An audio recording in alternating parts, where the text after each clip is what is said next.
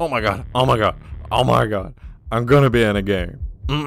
Anyway, I'm here to say hello and welcome to my tutorials on how to make a car in the Unreal Engine 5. Woo! Alright. Hello everybody, welcome back.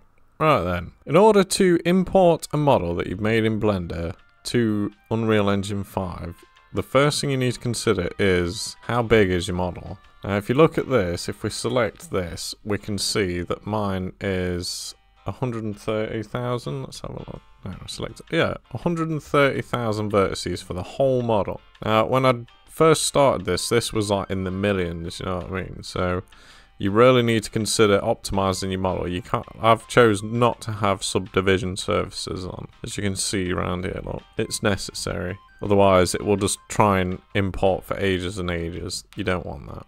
Now, the structure must be set out this way, where you parent all the calipers and all the wheels into the body like that, so it can close up. So when you save it as an object, it's got predefined areas like your wheel and your calipers. Now, obviously, you need to consider the origins of each individual items, like the wheel. You need to make sure that your origin is in the middle. So if we show your origins, you need to be understanding this kind of thing. So if we click on this one, if we zoom in, you can see it. Look, we've got our origins for every single wheel and the body. Now, another thing to consider is, I believe if we click here, this one here, look, see the unit system is in metric, and what we need to do is change it from 1 to 0.01. So the scaling when you import into Unreal actually matches the model kind of thing. Now it's an issue with just each program basically uses a different unit system, you know what I mean? So you have to correct that, otherwise the collision system's not going to work, yeah? So you need to make sure that's an imperative. So you got to parent your things, you got to correct the origins, and you need to sort the scaling out. So when you click on it, you can actually convert dimensions correctly. Now that doesn't seem right. Well, it's right because I worked it in, but basically you'll know it's right when your origins look dead tiny like that. Yeah, there we go, look, you can see it. The Y is about 2 meters and the car's about 4 meters. It's about 4 meters, so we know we're correct there. I was clicked on the wrong object kind of thing. If you select a wheel kind of thing, you can see it's like about probably like a 22-inch wheel if I'm honest, but I wanted some big boy wheels on it. And just a quick one, it's also worth noting that if you used to rig a car, you're used to having the Y as the forward and backwards, where by the looks of things in Unreal, X is the forward axis, yeah? Because you're looking down, so forward is X and like Y is left and right. So it's kind of different with gaming as opposed to Blender. It's definitely worth mentioning that.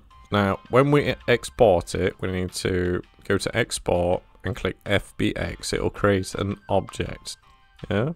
And what we need to do, it's wise to make a preset once you've done it. I've done it up there. And what it is you need to change the geometry to face, because that's how it's going to work, you know what I mean? Yeah, and that's pretty much the only thing you need to like change. Name your folder and then click export. Job done. So then, step 2. The next thing we need to do is open up the Unreal Engine. If you've not done this before, you need to go and download it from the Epic Games launcher. So if you go into your library, or if you click on Unreal and then click like download it. So if we click launch, so it will load eventually. It might be a bit slow on the first time, but we'll be presented with this window. Now, obviously this is going to be a car tutorial, so we're going to want games and vehicle. It's pretty self-explanatory. Have an explore. If you've not used it before, definitely go and explore, you know what I mean? You can lose a few days exploring and learning all the little intricacies. It's worth doing. But otherwise, I like to select on the desktop, and then you can name your project here, and then click create, and you'll notice it's created the project here. Look, if we let it load, like I say, it can take a long time for the first time. Got to load all the shaders. So you've got yourself a quickly made template. So if we press Control and Space, that's your first shortcut you're going to learn in Unreal. Control and Space brings up this menu here. This is like the hub of your entire game. So we can see we've got the track, we've got vehicles, we've got vehicle templates. What we need to do is import a vehicle, don't we? So if we open the vehicles, you'll notice that we have all the starter pack things. Just ignore those for now. And if we right click, we have all these menus. This menu is very useful as well. We need a new folder, and we need to call it. That's my car's name, so that's what it is.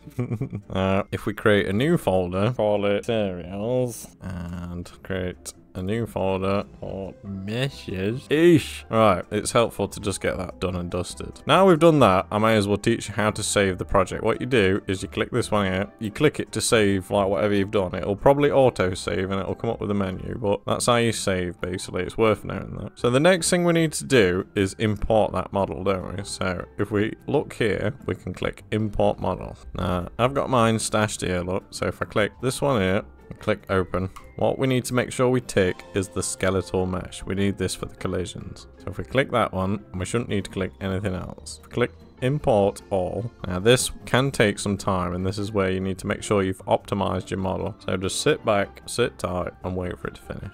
Press Control Space and we can open it up here. And what we can do is dock it in the layout and then it will lock it in like this. I like it like this. It's just more manageable. What we need to do, and it's handy to show you how to do it, is if we select all like you usually would, like that, only the materials, and then we drag them into the materials folder and click move here. That's how you move things. You can copy it or you can move it. Yeah, that's how you do that. And you should have this here. You'll have a skeletal mesh, a physics asset, and a skeleton. First thing we need to do is double click on the physics asset and it'll open a new window up, and it'll probably look like this kind of thing. To navigate, you use your right mouse button, hold it down, and then you use your WSAD keys to like move around, yeah? And that's how you can navigate your thing. If your graphics are struggling, you can click it into unlit like that kind of thing, and that'll help it out.